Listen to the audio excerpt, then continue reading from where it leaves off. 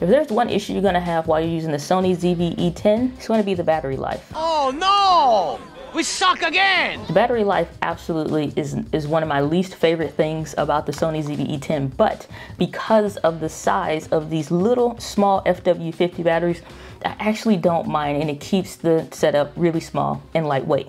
But if you're live streaming with your camera and you're using the clean HDMI out, or whether you're using like the internal USB for live streaming, the battery is not going to get you far at all. The battery life is still the same on the A6100, A64 and all the rest, but you need to get an AC adapter that's going to plug into the wall so that you're good to go, or plug into a battery bank. Either way, I'll give you my favorite options for both. Now, despite what everybody else talks about when it comes to getting these AC adapters, you're going to see a ton of crappy ones on Amazon, and there's only one third-party one that I kind of recommend, maybe two, and a lot of people use the Go 9 version. That's a third-party one. It's like 20 bucks, and I get it. It's $20. You figure like, great, it's a great deal, until it's not, because I have bought one of these cheap AC adapters before and literally fried my camera, and the price tag that it costs for repairs was not good. So the best AC power adapter that I've found, and I've been using for some years, even before the camera came out, and that's honestly this Sony branded one. It's not sexy, and the price definitely isn't also.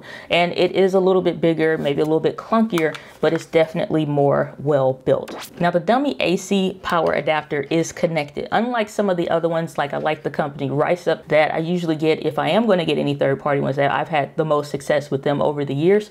They will have where it kind of detaches, similar to the ZV-1. When it comes to some of these other third-party ones, the thing is that there's no quality control or anybody to check to see, is this going to work or not. So the way that you connect these are super simple. It would go in the exact same way that you would connect your regular battery, and there is a door on the bottom of the camera, so when you put it in, the door will actually close. The other cool thing with the Sony cameras is that unlike some of the Canon brands, you actually can leave the door open and it would still work. So it's not a big deal if the door is closed or not. Now, you'll notice that when this is connected up to the camera, that with the Sony branded ones, you're not seeing any battery icon, and that's normal. So there's no actual power cells in the battery. It's a dummy battery, so it'll work fine either way. But just so you know, don't freak out if you don't see the battery icon. But let's say you don't want to actually buy an AC adapter and you just want to use something else. Maybe you're in a pinch, traveling, or whatever. I did this when I was in New York giving my talk at People of Video,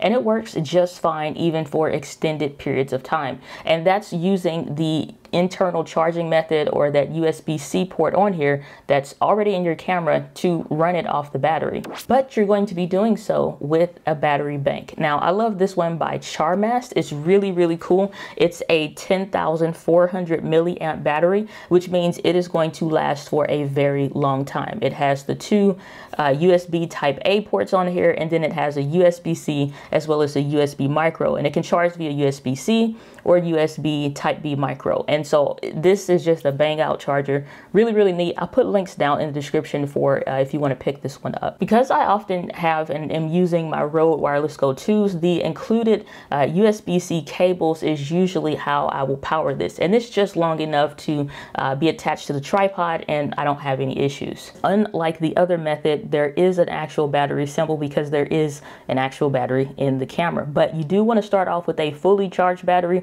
or at least maybe only one of the notches gone. That's how I found to get the most and the best performance out of this. Now, don't forget, you can top off the battery in your camera. So once you turn your camera off, it will start actively charging. And the USB-C port, I find, is just way more convenient than the USB type micro ports that you'll see on other cameras. But this will still help you. Usually if I'm traveling or going in the airport, whatever, I'll top off my camera like I do my phone. So I usually only carry 2 batteries. So I'm curious, would you use the battery bank version, or would you use an AC power adapter version to get that unlimited battery life on the Sony ZV-E10? But if you want to make sure that you're going to get the best when it comes to recording on this camera, you need the right memory card, and there is a such thing as the right memory card. Make sure you check out the video on the screen. It'll give you all the details.